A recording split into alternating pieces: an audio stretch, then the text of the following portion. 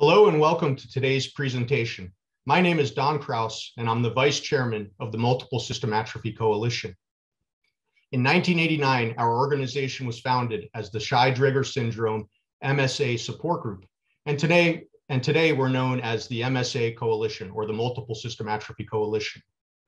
Along with my colleagues, Cindy Romer, our Chairman, Carol Langer, our Treasurer, and Pam Bauer, our Secretary, we will be taking you through the years of the MSA Coalition's development. Hello, I'm Julia Landicho, a nursing major at Union County College in New Jersey. I've been a participant in a STEM research project in which I have been learning about multiple system atrophy. Today, I'm interviewing members of MSA Coalition Board of Directors as together we learn about the history and evolution of this organization that so many of you have come to rely on. Thank you for joining us. Introducing Dr. Tom Chalimsky, Emeritus Board Member who served as a medical liaison for many years, and Don Kraus, Vice Chairman who has served on the board for over 20 years, and Vera James, Emeritus Board Member, longtime member of the community, and a one-time MSA Coalition co-chair. So starting with Dr. Tom Chalimsky, as an original board member and a treating physician, can you please summarize how the MSA Coalition has evolved over the years and how it has impacted the MSA community from patients to healthcare providers? Well, I remember back in I think it was 1996 or 5, that Don Summers asked me to serve on the board.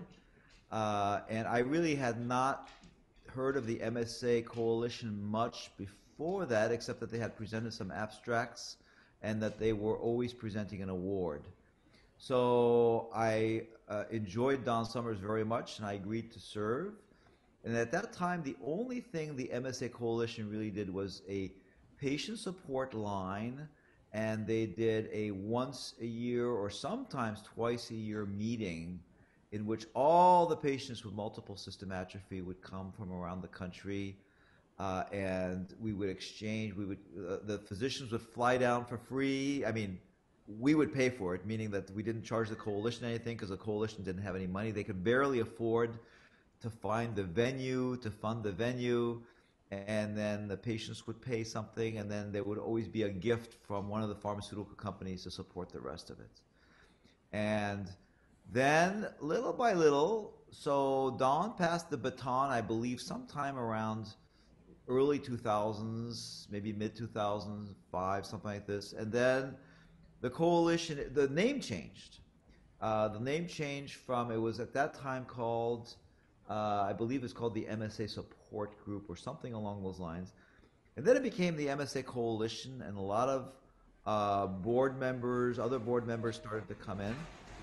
And the coalition suddenly started to grow. So we went from what was really incredibly needed, a patient support venue, to become an organization that not only managed to educate patients, but also managed to begin to sponsor research and even was helping in developing some clinical guidelines. So it grew from just, I think we might have been 4 board members at that point in time when Don Summers started it. And it grew from that to, I think there's probably 8 or 9 board members at this point in time, somebody can specify. And there is a whole research activity and a large research fund that is present that wasn't present before. So I think, sort of to summarize my view, MSA Coalition started as a mom and pop shop, kind of like Apple in the back of a garage. And it has grown tremendously, not just to support the patients, continues to support the patients, but now at this point supports a whole research endeavor, and also supports beginning to support some additional educational endeavors that really are moving the disease forward. So that's kind of a summary of how I see things having changed over the years. Thank you. Moving on to Don, can you tell us about the founding of the organization? Sure. So the organization was founded in 1989 as the Shy-Drager Syndrome Support Group. Back then, Shy-Drager syndrome was the name for what is now multiple system atrophy. It was founded by three individuals: Dorothy Traynor Kingsbury, who was a patient. Her husband had multiple system atrophy.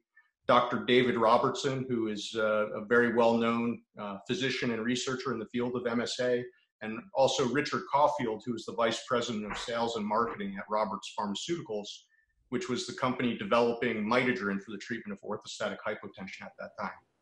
As a group, they really felt strongly that there was a real need for a support group for Shy-Drager syndrome. They really recognized that, especially back then, before even many rare diseases were getting any recognition, it was a very lonely and very terrifying diagnosis. So they established the support group with the mission of supporting and educating supporting and educating patients and caregivers, and bringing them together with the MSA experts to help them with education. And what were the most significant accomplishments of the Shy-Drager syndrome support group during its first 10 years? Okay, yeah, so I think there were probably 5 key accomplishments during those early years that have really now served as the foundation for what is now the Multiple System Atrophy Coalition. So beginning in 1989, they started with those patient and caregiver conferences that I was talking about. They were held each year in the beginning at Vanderbilt Medical Center down in Nashville, and hosted by David Robertson. And he was bringing in some of his colleagues. There weren't very many at that time who were experts in multiple system atrophy, but they agreed to also come to the annual conferences. And it was largely David Robertson, Roy Freeman, Horatio Kaufman, and also Philip Lowe, who were the main speakers in those early years. And so as a group, one of the interesting things that happened out of the founding of the conference was that when these physicians were together and just talking among themselves, they realized that there was really a need for an organization for the doctors, a scientific organization. And so the American Autonomic Society was founded during a Shy-Drager support group meeting. And for the first few years, the meetings were actually held jointly together. So that probably one of the few scientific organizations that was founded as an outcropping of a patient support group. So another big thing that is still a hallmark of today's organization was the toll-free hotline. It was set up initially by Dorothy Traynor Kingsbury, and it actually wasn't toll-free at that time. Patients, she would just give out her home number, and patients that needed help and support, whether it was emotional or educational, could just give her a call. And then in the mid-1990s, Don Summers, who was a volunteer, his wife had multiple system atrophy at the support group meetings. He volunteered to take over the toll-free line and establish the toll-free line, and really set it up what it is today, which is really hardworking, dedicated volunteers who demonstrate tons of compassion, answer this toll-free line, and really help people that need to understand multiple system atrophy and how to deal with it. Another big accomplishment was in 1988, Dorothy Traynor Kingsbury retired and Don Summers became president of the organization, and he really wanted to see it developed into a structured organization. So beginning in 1988, he started the process of getting the organization registered as a nonprofit, which he did in the state of Texas in 1989. And that's when the first board of directors was established. That included Don. It also included David Robertson, myself, Lynn Woods, Sylvia Dickinson, and Dr. Tom Chalimsky, who's on this call with us today. And in 2004, bearing out of work from that early decade, we finally received our 501c3 declaration from the IRS and became the first official tax-deductible nonprofit for multiple system atrophy. Two other important accomplishments were the establishment of a website. And this is the early day of websites too, back in the the late 80s, early 90s. But Don Summers' wife, Sylvia, his second wife, Sylvia, also was a dedicated volunteer to the organization, and she created a brochure website for the organization, which was really the first patient-centric information for multiple system atrophy on the internet. And then another accomplishment was the Yahoo mail server, which was the first way for groups of MSA patients to be able to get together and communicate via email. Yahoo no longer stopped supporting that service a number of years ago, but we were able to successfully integrate many of those people into what are now our MSA Coalition Facebook groups. So I think those are the five key accomplishments during that time period. And as I said earlier, they really set the foundation for what the MSA Coalition is today. Thank you. Moving on to Vera. What drew you to get involved with the SDS support group? Originally, my husband was diagnosed in 1989 with MSA, and I didn't have a computer then. So we received a computer in 2000, and I found the Yahoo group that Don Kraus was speaking about. And I didn't know Don Summers, but he was always posting on there and giving information. And then in 2003, my husband passed away, and that same week, Don called me to see if I would talk to a couple that was close, and their loved one had been diagnosed with it. So I told him I would. And then at the end of that year, I ended up meeting Don Summers. And about 4 months later, he asked me if I would go and start using a support line in my home. And I told him I would. So it was mainly because people were helping me with questions that I needed when I was first walking this path with my husband. And then I wanted to help others the same way, to help them not feel so alone and know that other people understood. And so that's why I got involved with the coalition. And how did the support group help your family during this time period? I really got involved with the coalition after my husband had passed away. It was just a few things that I saw Don Summers doing on the Yahoo group, where he was giving information and having the conferences and the support line. I did try to call the support line once, but no one answered, and I didn't leave a message. So I wasn't one that used it that way.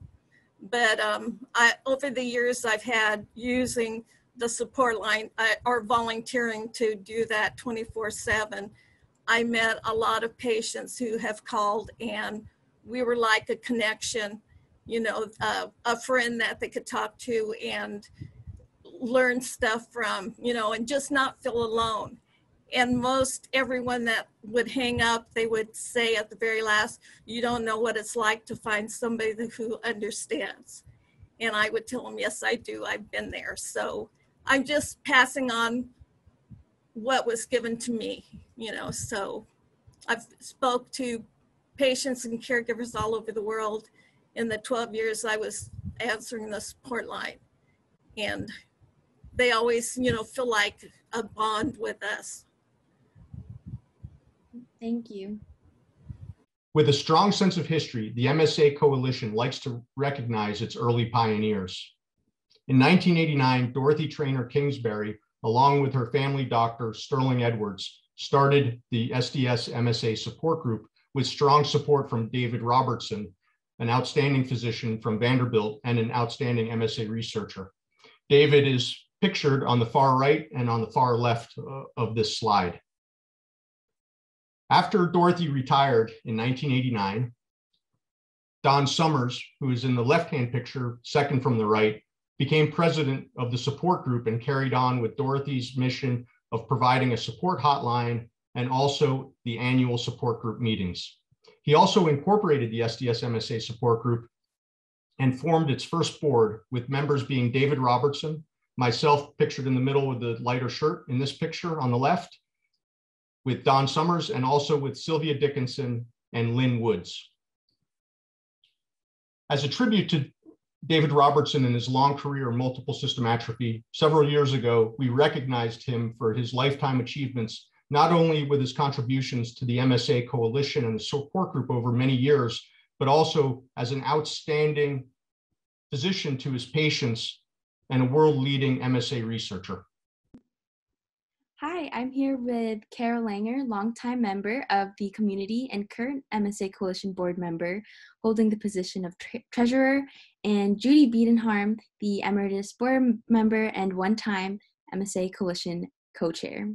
So, Judy, how did the SDS/MSA support group evolve during the period from 2000 to 2009? Okay. Well, I attended my first patient caregiver support group meeting when it was in Ohio, in Cleveland in 2005. So I really cannot address too much what happened earlier than that. My husband passed away in 2003, and I took advantage prior to that of the telephone support line that was answered by Vera James at the time. We became fast friends over the next year or so, and actually met in Cleveland at the Patient Caregiver Conference. Several of the major accomplishments, I think, was the expansion of those in-person support group meetings. And with the COVID virus now, I think I can really appreciate the human contact that we had back there during those support group meetings. But we relied a lot on Facebook. We relied a lot on just the internet. Prior to that, it had been mostly telephone calls. But MSA was not well known, and so a lot of the patients did not even know about the support line because the internet was not one of the biggies at that point in time. I actually volunteered for the board at their annual meetings for a couple of years, and then in 2008 was asked to be a board member when Nan Todd stepped down. Vera James and I then took over the co-chair of that organization when Don Summers passed the hammer, so to speak, to us. And we just made the contacts. We just kept trying to grow and expand. We started discussing about a scientific advisory board. We talked about enlarging our board of directors from 3 members and 2 wonderful physicians, Dr. David Robertson and Dr. Thomas Schlemensky. And just slowly but surely it evolved, and some of those aspirations came to pass. We adopted a new logo. We went from the Shai Drager support group to the MSA Coalition, hoping to be more recognized globally and not just for the small Shai Drager emblem that we had been before that. I think one of the biggest things probably was the expansion of our board and the expansion of our annual conferences, going from about 15 to 20 back in the early 2000s to, I don't know, 150 or plus at our annual conferences now, moving them around to major cities across the United States. So would you say that was one of the major accomplishments during this time? Yes, I think so. The expansion of that, plus it was in person, and that was facilitated by the internet too. We were able to quote advertise our support group meetings a lot more. And back in the early 2000s, when I first started going, you rarely saw a patient come more than 2 years because they were usually diagnosed later and they were unable to travel. Now people are being diagnosed earlier, and some patients are coming back the second, third. I think we've had a few that have even been there 4 years, in a row. And I think that speaks highly if people are willing to travel and come to a yearly event to learn more and to network with other patients and caregivers. Thank you so much. Moving on to Carol. What drew you to get involved with the SDS support group? So my husband was diagnosed in March of 1998, and we literally had never heard of multiple system atrophy before. And so we came home from his doctor's appointment, and I sat down at our old-fashioned dial-up AOL internet and connected and found exactly two things. One was the NINDS write-up on multiple system atrophy, which was really scary, and that was how we actually learned that it was a fatal disease. And then we also found what was then the SDS MSA listserv, which was run by Vanderbilt, and that was a precursor to the Facebook groups. It was an email group, and I signed up for that and realized that if I was going to learn about this, I was going to learn from my peers, from other patients and other caregivers that were going through this along with me.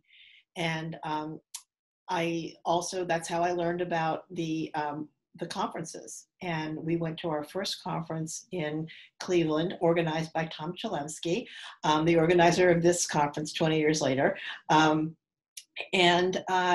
It was extraordinary. You know, we came away from that. Of course, it was scary and sobering to see some of the people who were more advanced than my husband was, but it was also really energizing and exciting to hear about the research that was being done and hear the patients' stories and things like that. So it really got me more involved, and I was a very active participant on the listserv back in those days and stayed active when it migrated over to Facebook. Thanks. So how did the support group help your family during this time period? Well, they really gave us the tools that we needed to get through everyday life.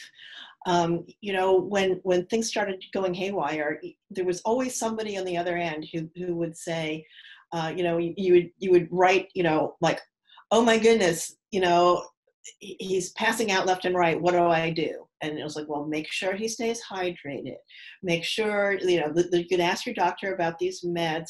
Watch out for getting him overheated and things like that you don't always just immediately think about. So the peer-to-peer connection was really important and really helpful. Thanks very much. It's a real pleasure to be able to talk with you today and share with you a few things. I must say, having heard this wonderful team of physicians and healthcare advocates this morning, they have covered so much, including things I hadn't known about until today, that I may not be able to add very much to what you've already heard from them, but I will do my best. I will say a few words, if I can, about this organization. It was established by Dorothy Traynor Kingsbury, and then, of course, you met Don a little bit earlier, and they worked very hard for many years to make this work. And one thing that they did that I think almost no other organization of patients I have seen has been able to do is there was not a physicians organization in this field, and this group of people 25 years ago made it happen. And so these are the current people who are leading the organization. And just to show you how much things have changed, on the day this was begun 25 years ago, there were only 4 physicians who considered themselves to be interested in MSA as a professional interest. And now we believe there are 198 in the United States who do that. So things have changed a great deal. And this organization had a lot to do with that. Also, the publications. There were only 5 articles 25 years ago that had been about this. Now, 3,127 articles in the medical literature on MSA. So today I'm here with Pam Bauer, MSA Coalition board member and Secretary and Research Committee Chair member. So Pam, the decade from 2010 to 2019 saw major changes for the organization. What were the most significant changes? I think one of the most significant changes was when we changed our name. Our name used to be the Scheidegger MSA Support Group. And we changed our name in about 2012 to the Multiple System Atrophy Coalition because we wanted to expand our mission and go beyond just support to take on higher aspirations like funding research. We set up a dedicated research fund where grassroots donors could actually earmark the funds that they donated to go directly to research projects. And we want to increase our education programs for families and for healthcare professionals. And we want to focus more strongly on advocacy work and create more awareness and actually develop partnerships with other charities. And so then we felt the word coalition really fit in with that goal. So another thing that was, a major change was the number of board members. So we originally had about 5 board members for years and years. And with this new mission, we felt we needed way more than 5 board members. So we expanded to 12 members and we set up committees to work on all of these various aspects. All of our board members actually have a personal connection to the disease through a family member or friend. And our board also includes a patient representative. So a lady right now, Hadley, she has the disease herself. And we also have a caregiver representative who's very active on the board. And so both of them make sure we're very tuned into the needs of the community and that we're heading in the right direction. We also have set up a panel of advisors to assist us with fundraising and education and support.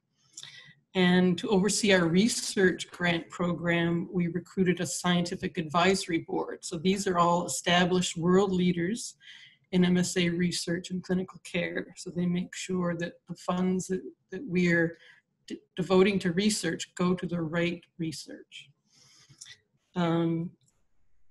In the last 10 years, we've really improved our website. We've added a lot of educational resources written or reviewed by physicians who know about MSA. And we expanded our social media presence, especially Facebook. Things really took off when we moved to the Facebook platform. And on Facebook, we focus on providing support and information through our discussion groups. And how have these organizational changes impact the MSA community?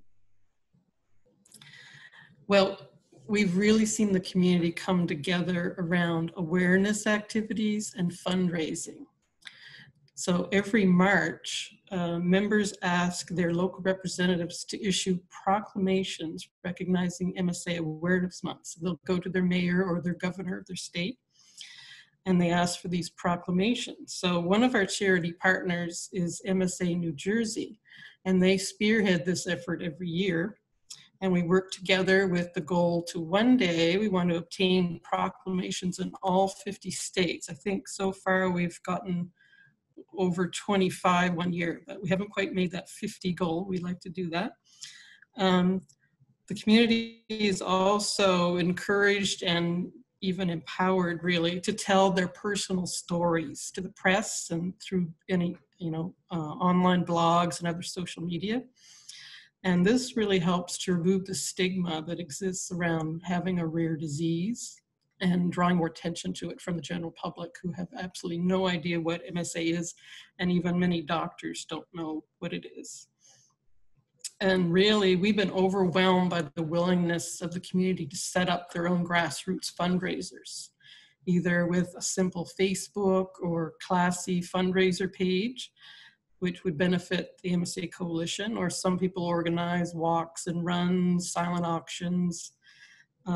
Some of these things seem like they might be small, but believe me, they really add up, and we're so appreciative.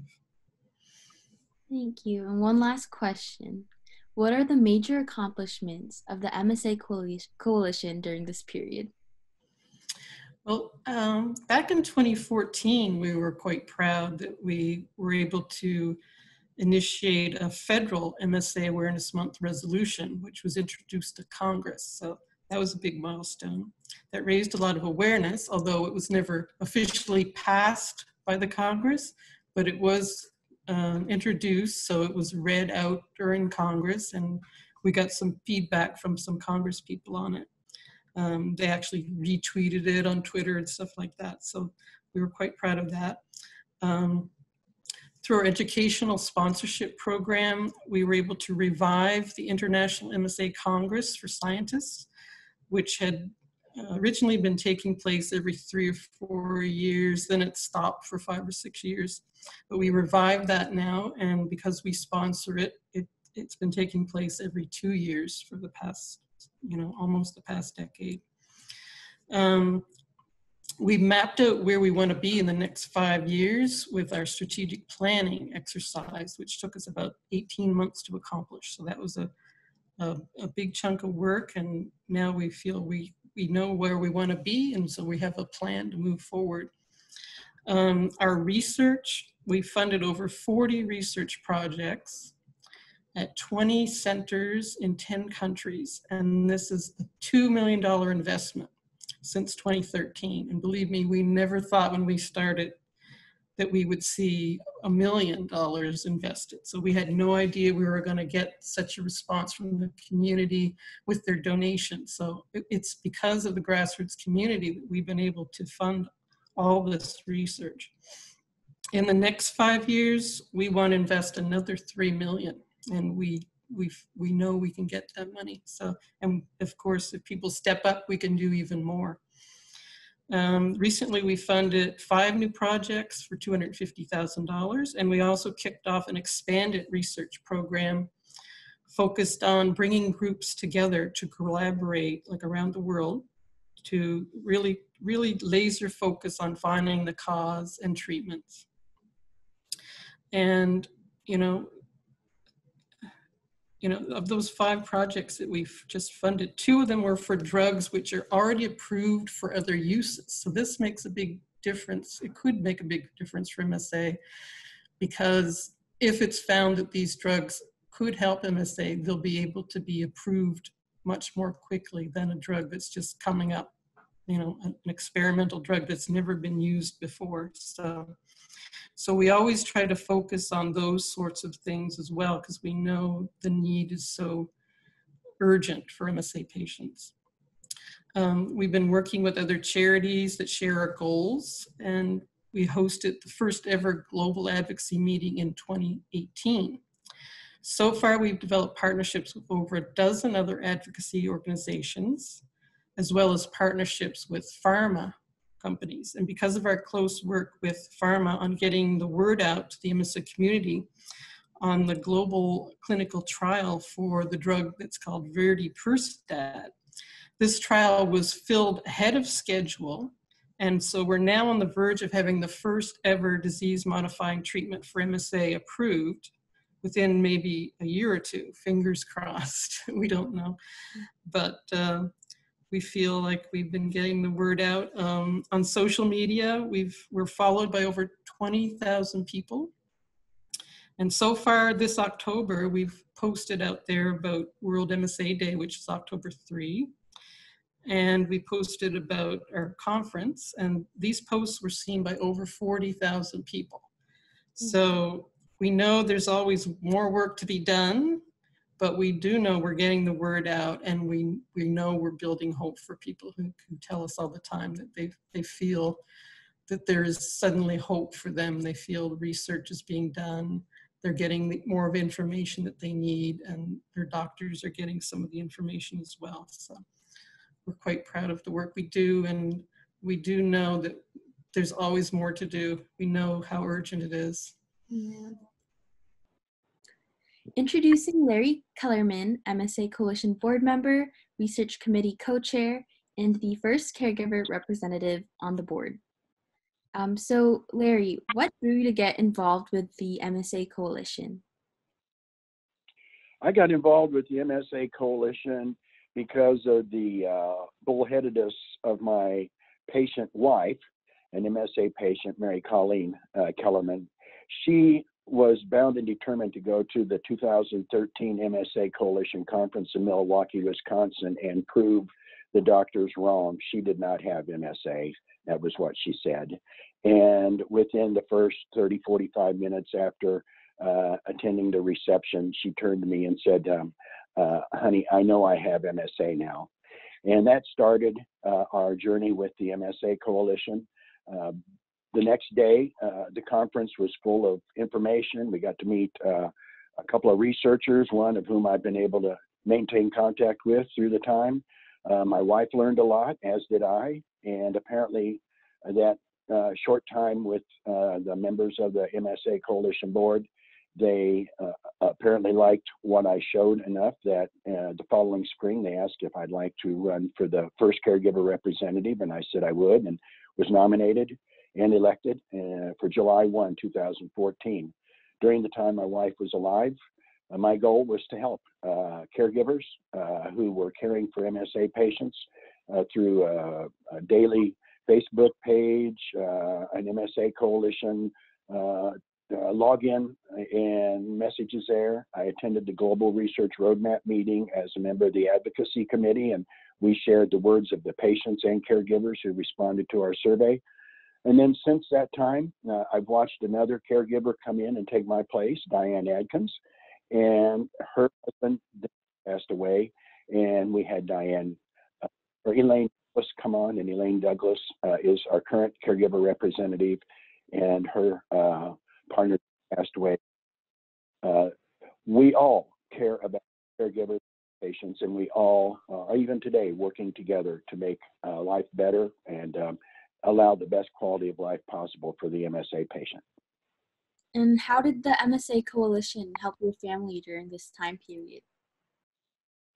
The MSA Coalition was just wonderful. First of all, they, at the 2014 conference, which was the last one we were able to attend, we attended 2 in a row, they had the doctors at that particular conference not only do presentations and meet in general talks with patients, but also mingle with all of us. And 2 of the doctors came over to meet me and introduce themselves. And at the same time, I got introduced to Colleen and kind of bent over and started talking to her. And I think you could tell she was a classic MSA case, MSA cerebellar. After a short discussion with her and with me, they convinced her to donate her brain following her passing, as well as tissue and eyes.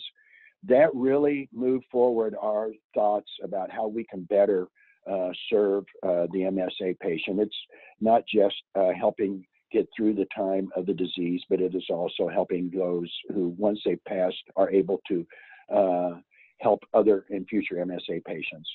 So the coalition has provided links to a brain support network that provides those kinds of support.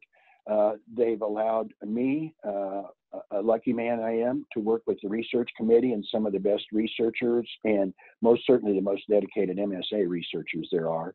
And consistently, I get to meet caregivers and patients daily on the telephone call line. I'm the support line volunteer, and I hear some terrible stories. I hear some sad stories, but I also hear some very heartwarming and motivational stories. And that's something that both my wife and I wanted me to do moving forward.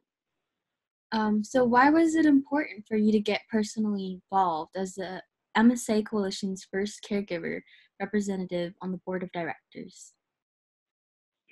I think the most important thing to me was a statement that Colleen's doctor said to both of us the day that she gave us a diagnosis. She gave us a short synopsis of what we faced, and then she said to me, "Larry, you need to realize now that you have to provide for your wife the best quality of life possible." And that became both my motto for my wife and also my life's motto. I know MSA patients and caregivers are going through a journey that is very similar to mine. In some cases, much more stressful, much worse. In some cases, maybe a bit more palatable. And each and every one of them need help and support. And through the actions I take with the board, through opportunities at conferences, and also through this support line call line, I really feel like I'm doing something good for that community. And that to me is more important than any other one thing. Thank you. The MSA Coalition is leading the way to fund collaborative, patient-focused research. Since 2013, we have invested over $2 million in 42 research studies in 10 countries. Through these strategic research grants awarded to global scientists, We are working urgently to discover the underlying cause, to develop better diagnostic tests, to perform critical laboratory studies which will lead to clinical trials, all bringing us closer to alleviating symptoms, slowing disease progression, and one day discovering a cure. In addition, we partner with pharmaceutical companies to spread the word about upcoming trials. Check out the MSA research and treatment pipeline pages on our website for more information. Thanks to the tremendous support of you, our grassroots donors and fundraisers, and thanks to generous legacy bequests, the MSA Coalition continues to be the leading nonprofit funder of global MSA research. Advocacy and awareness are important pillars of our mission. On March 5th, 2018, the MSA Coalition was selected to ring the closing bell of the New York City Stock Exchange. For the entire day, the MSA Coalition's logos and colors were displayed throughout the New York City Exchange. And at 4 o'clock, we rang the closing bell with attendees including from the MSA Coalition, MSA New Jersey, and several patients and caregivers. It was truly a tremendous honor and opportunity to raise awareness. The New York City Stock Exchange informed us that over 1 million people on financial TV networks viewed the ringing of the closing bell that day. Another important initiative are proclamations. With the leadership of MSA New Jersey and the MSA Coalition, we recruit patients and caregivers and family members from around the United States, North America, and even the world to write their local representatives and governors to write proclamations asking for March to be Multiple System Atrophy Awareness Month. We've been tremendously successful with this initiative over the years. Finally, another important day is World MSA Day on October 3rd, which is led by MSA Belgium. The MSA Coalition, not coincidentally, hosts its annual conference near World MSA Day each year. And near the close of each conference, we have a candle lighting ceremony to pay tribute to those who are and have been affected by multiple system atrophy. These are not our only initiatives, but they do highlight the work that we do. Hi, I'm here today with Cindy Romer, MSA Coalition board member and current chair, and also chair of the conference committee, and Hadley Ferguson, MSA Coalition board member and patient representative. So starting with Hadley, what drew you to get involved with the MSA Coalition? Well, I was drawn to get involved with the MSA Coalition because when I was first diagnosed with MSA, the MSA Coalition website was the first place I looked, and it gave me so much valuable information in my early days.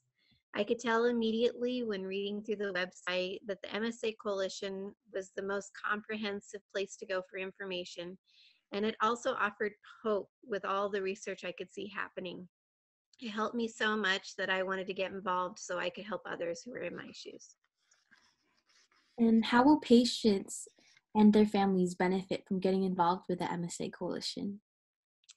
Well, the MSA Coalition provides a great deal of information to patients and their families, both through the website and through annual conferences that they have held. It also offers opportunities for patients and their families to connect with others so they don't feel alone with this disease. If patients and family members decide they're interested in helping with research, the MSA Coalition has funded many projects that people can learn about and potentially participate in. And why was it important for you to get personally involved as the MSA Coalition's patient representative on the board of directors? Well, I am a younger patient, and I do feel that my disease process has been slower to progress.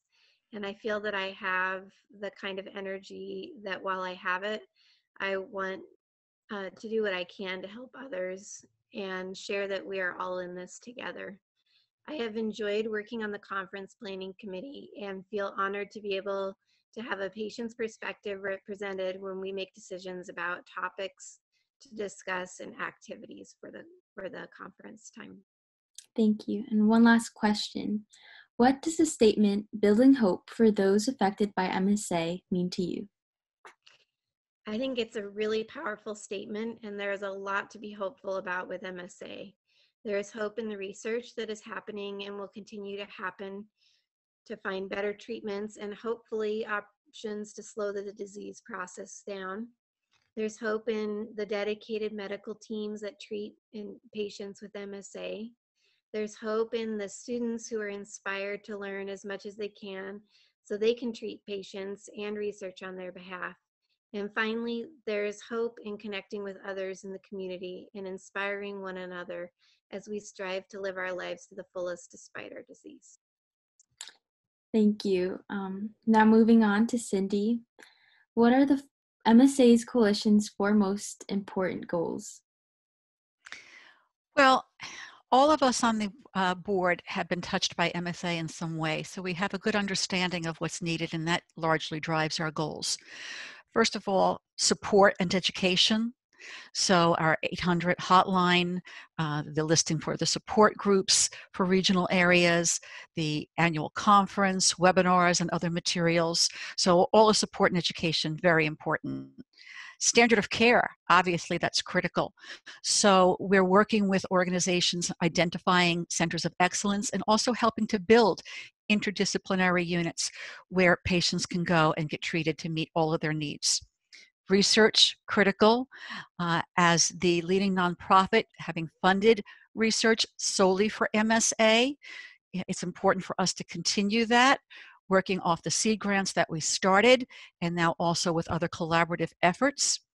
Sustainability as a practical measure so that we can continue as an organization, so that we can continue to provide these services and programs. And I think perhaps most importantly, community.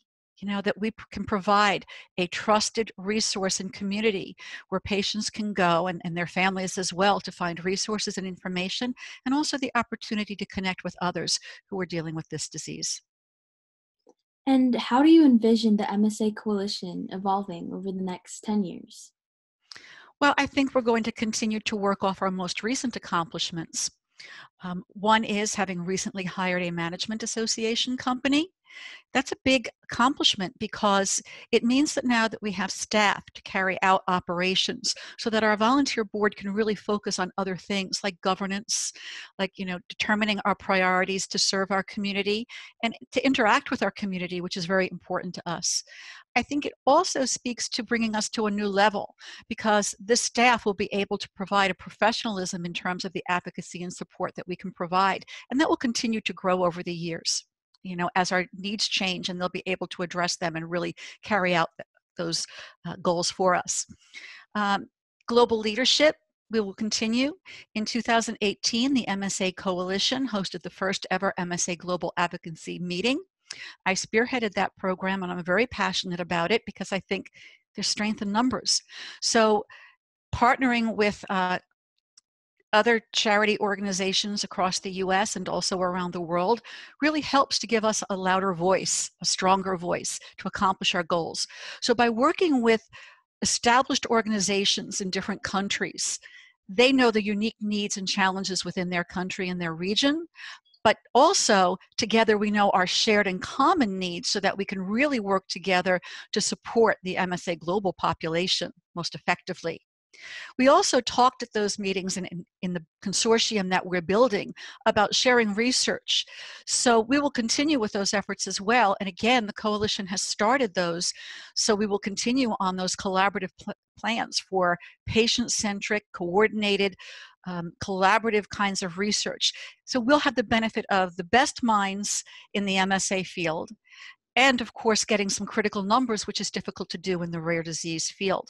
So it will really benefit the community as a whole. And how will the MSA community continue to benefit from the work of the MSA Coalition? Sure. I think some of those things that I've outlined really speak to that clearly. For over 30 years, the MSA Coalition has been here for the MSA community, led by people touched by MSA. That continues, and that really speaks to our commitment, and that commitment will not falter.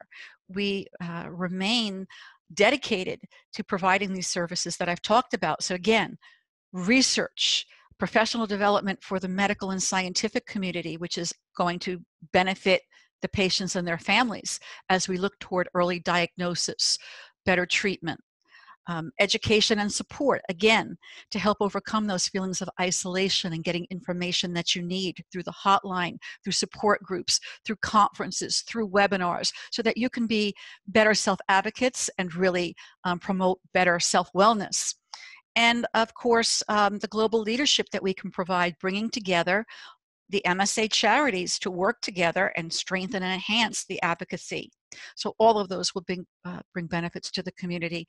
Ultimately, look, our goal is for us not to be needed anymore, so that we can continue the hope that we all share that one day there will be a cure. Thank you.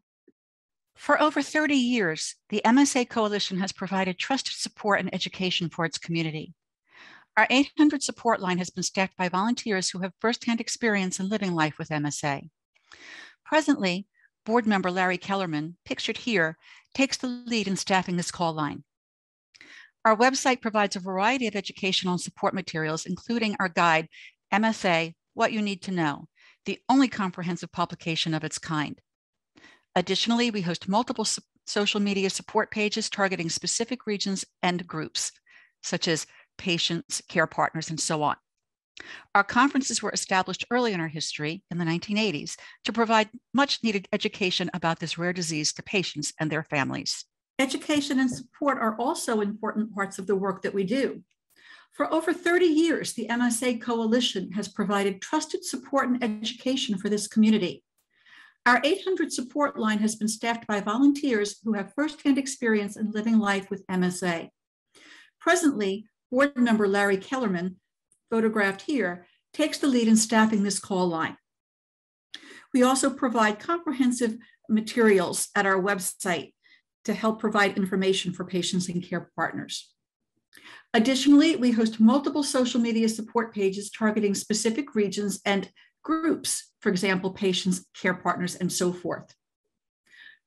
Conferences were established early in our history, in the 1980s, to provide much needed support about this rare disease to patients and their families. In the early years, before the explosion of the internet, conferences were small. Nevertheless, professionals in the field shared their expertise with attendees. One of our speakers is photographed there from the 1990s. Our board has always been on hand to provide support as well, seen photographed there with a few guests in 2013. Over the years, the conferences grew, and in 2014, our conferences expanded to include worldwide access through live streaming. At our 2019 conference in Orlando, over 200 attendees joined us in person, connecting with others living with MSA as professionals in the scientific community not only provided education for our patients and care partners, but took advantage of the time to network and collaborate. Despite the global pandemic, the MSA Coalition continued to offer this valuable education and community event through our virtual conference series, which had over 800 registered, representing more than 30 countries, and had the participation of over 25 community partners in the medical, scientific, pharmaceutical, and charity space. Hi, I'm here today with Dr. Danielle Clausen, MSA Coalition Board Member, Medical Advisory Council Liaison, and Dr. Vic Khurana, MSA Coalition Board Member and Scientific Advisory Council Liaison. For starters, from the perspective of a researcher and treating physician, what has been the MSA Coalition's 3 to 4 most significant achievements as encouragers and funders of MSA research? So, Dr. Vic Khurana, would you like to start? Sure. I mean, as I think about this program that's been so effectively, begun and continued by the coalition, I think of the Research Seed Grants program. I think this has been a tremendous service to the community, has identified key players in the community, brought researchers who are working in other areas to the field of MSA. I think the seed projects that were funded have now become larger projects that can be, funded by the coalition, industry, and by government. So I think that's given a lot of momentum to the field. Second, I think the coalition has raised awareness. We still have a long way to go, I think, but the 3 letters MSA now mean more to more people. I think if you go out into the community, you will often find that patients, and community members don't haven't heard of MSA unless it's touched their family, but I think the coalition is doing a great job in raising awareness. And finally, number 3 for me is bringing together the key stakeholders, patients, advocates, physicians, scientists, and perhaps the greatest achievement in this regard is the annual caregiver program and conference every year that I think brings key people together around the table to discuss important issues. So those are the 3 things from my perspective. Okay, and Dr. Clausen, how has the MSA Coalition improved care for current and future MSA patients? Yeah, well, thanks for having me on this question panel. So, you know, it's David Robertson. When I was recruited here to Vanderbilt, told me a lot about the MSA Coalition and even MSA in general. And one of the things that really impressed me about MSA when I talk about it with him was the fact that, you know, 15, 20 years ago, MSA was really kind of an anomaly. Like, you know, people thought about it, thought it was kind of a weird type of Parkinson's, or was a weird type of autonomic problems. And I think, and it, you know, it had a bunch of different names. And so I think the fact that there's now a coalition that focuses on MSA, one of the things it does is for patients and families who are given a diagnosis of MSA, they have somewhere to turn. So they can like get on the website and they can read about it. They can interact with, you know, by email or through social media with people from the MSA Coalition, with other families that are struggling with MSA. And it really kind of helps people feel like they're not, you know, alone in the journey. I think it helps them also get a sense that, you know, yeah, this is a rare disease, but there are other people who have struggled with it. And, you know, I am having this really odd symptom. Can you help me understand it? And there's context for how this kind of gets translated. So I think one of the, you know, I think it's so important to have a strong MSA coalition. You know, I think if we have a strong MSA coalition, then we're going to be able to kind of really focus our efforts, not only on research, but also asking the question, what is the best clinical care for an MSA patient? You know, because a lot of times people do things based on their own anecdotes or their experience. But when we start building these kind of larger bodies of clinicians and families and caregivers and patients, we can actually start answering these important questions like, okay, what's the best care for an MSA patient? And I think that's the future of the MSA Coalition. But I think ultimately, as Vic said, it's given a voice to MSA, and that voice is getting louder, and kind of a great opportunity for patients and families to feel not isolated, but part of a larger group of people fighting this disease. Thank you. One last question for either of you to answer. Moving into the future, why is it important for those in the MSA community to support the MSA Coalition? Well, I mean, I can start and then I'll hand it over to Dr. Clausen to give his opinion. But I would say that something we've touched on, I think, before in this conversation is that the coalition brings the key stakeholders to the table.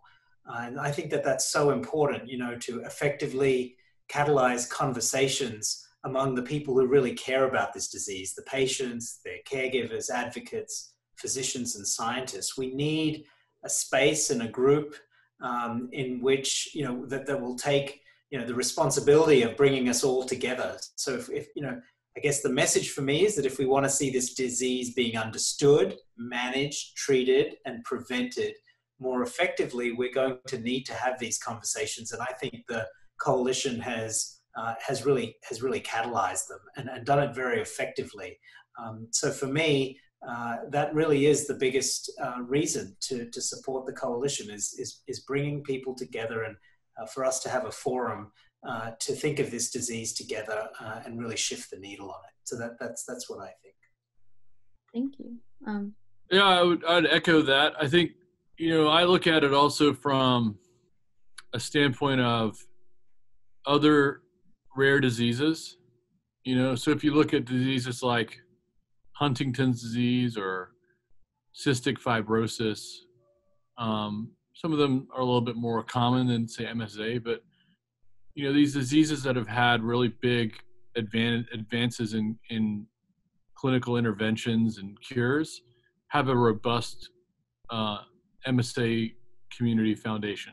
And I think the bigger that foundation is, from a monetary standpoint, from a lobbying kind of visibility standpoint, from a clinical impact standpoint, i.e. like if you had like centers of excellence that are belong to this community, the better chance you have about advancing clinical research and clinical therapies.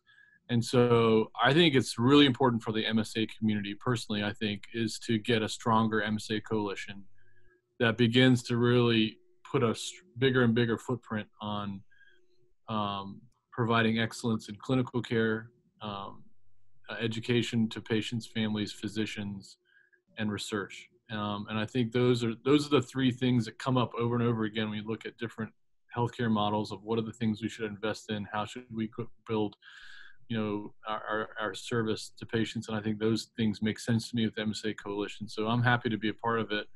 But I think it's really important to really support the MSA Coalition to make a bigger footprint. So, one day we can go to, say, Congress and have a really strong lobbying body, or you can mobilize teams together quickly if you want to test an intervention, or if someone has a great idea, you can quickly get feedback from expert scientists and clinicians and understand whether or not, it's something that they could enact quickly. So all those kind of things are important as we build a bigger footprint to try and stamp out MSA.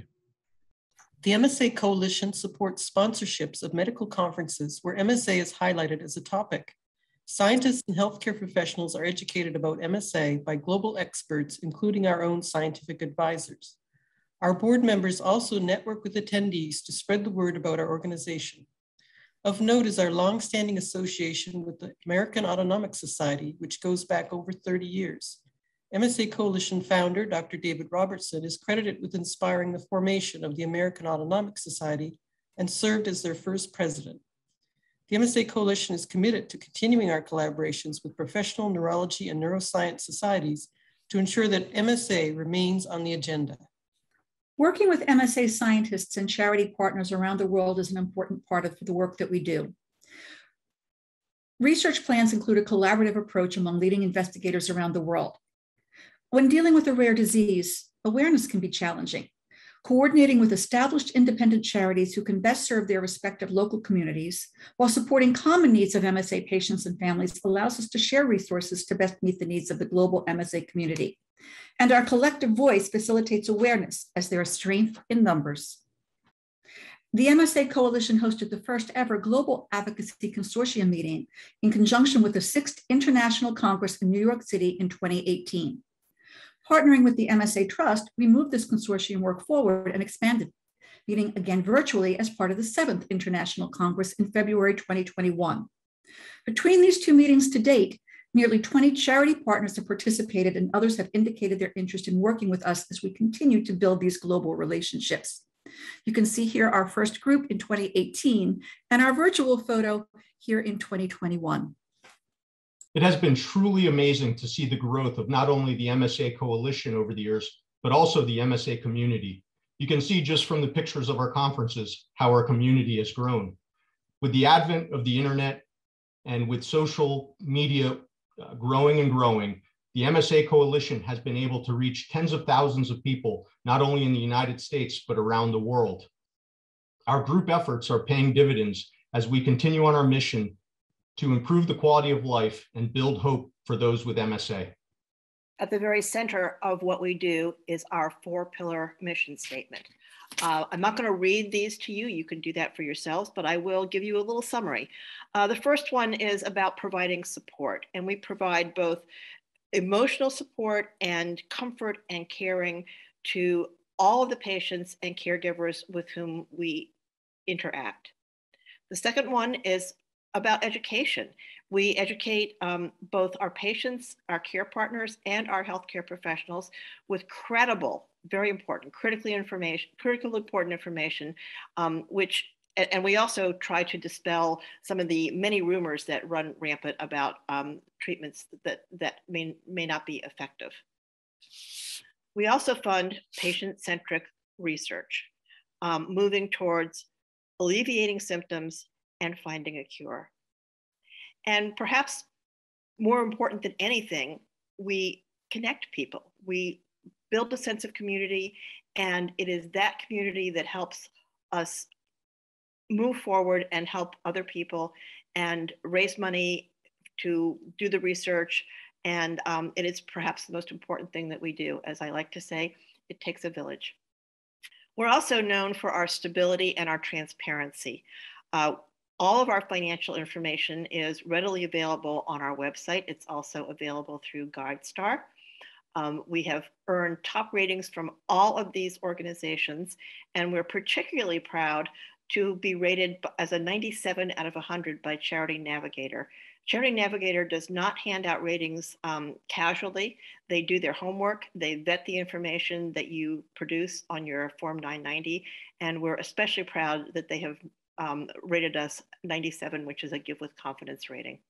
This photo of the MSA Coalition's Board of Directors, along with our Scientific Advisory Board Chair, Dr. Gregor Benning, was taken in 2019 in Orlando, Florida, at our last in-person conference for patients and families held before the pandemic.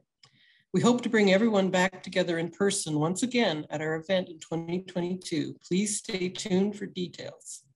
And our overriding mission is to build hope and enhance quality of life for people living with multiple system atrophy. Every MSA patient deserves to have hope and the very best possible quality of life they can have while living with multiple system atrophy. So that is our story from our grassroots beginning to the organization we have become today. The MSA Coalition has been making a difference for over 30 years. Thank you for joining us on this walk down memory lane, and we hope that our glimpse toward tomorrow offers hope and comfort. For more information about the MSA Coalition, please visit our website at www.msacoalition.org.